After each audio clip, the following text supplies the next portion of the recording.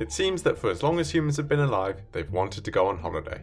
Of course, ancient humans didn't really have package holidays to go on or roller coasters to ride, but that didn't stop them from getting around. In fact, in much the same way that modern groups fly to foreign countries to get absolutely slaughtered, the ancient Romans used to do the exact same thing. Utilising their excellent road networks, they travelled far and wide, visiting monuments, religious sites, and even going to the Olympics. On top of all this, they started writing guidebooks, hiring tour guides, buying second homes, going to festivals, visiting temples not because they were religious but because they wanted to see them, and suddenly this all starts to sound very familiar.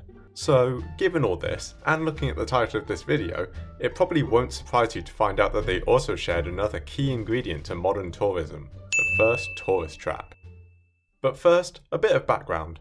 In around the 5th century BCE, a group you may have heard of called the Spartans were doing their thing, fighting wars, being mysterious and getting ripped, when suddenly 300-ish of them and a couple thousand other Greeks who weren't interesting enough to be made into a movie decided to go and kill a bunch of Persians. Unsurprisingly, they all died, but their sacrifices inspired all of Greece to band together and repel the invading Persian army, and they all lived happily ever after. A side effect of this story was the widespread adoption of the notion that the Spartans were badass, a reputation which continues to this day, and as time marched on, history happened, and the Spartan influence fell considerably. However, the idea of the Spartans being badass warriors lived on, and soon became their main defense. Nobody wanted to attack the mighty warriors of Sparta, and so even as the Spartan civilization dwindled, they kept up appearances and created new ways to sound even more insane both in real life and on the battlefield. Fast forward, and funnily enough, the militaristic society of ancient Rome absolutely loved the hyper-militaristic legends of Sparta, enough so that when Romans began to tour around the ancient world of Greece,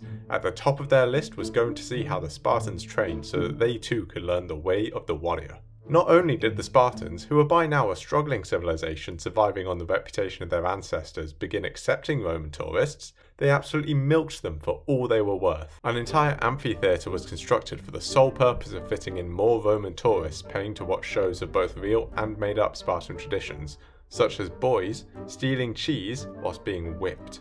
After which, tourists were guided around by Spartans dressed in traditional battle armour and given the chance to learn how they too could become a mighty warrior. Of course, none of this was done to portray a genuine image of Spartan society, but rather to get the Romans hooked, rake in the Aurei, and get a good score on TripAdvisor.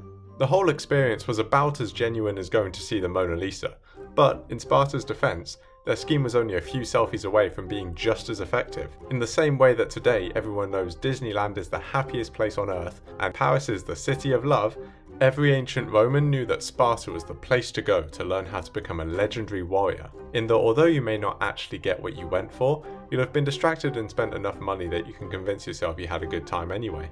And hey, in the end, even now we still associate the Spartans with images of elite soldiers and military excellence. So if nothing else, it must have been memorable. This video was inspired by a discussion on the BBC podcast You're Dead to Me, specifically the pilot episode which was, unsurprisingly, about the Spartans. It's funny, it's easy to listen to, and if you made it to the end of this video then you'll probably like them too, so I'd thoroughly recommend checking it out. And special thanks to Michael Scott for reading this script and checking I actually sounded like I knew what I was on about.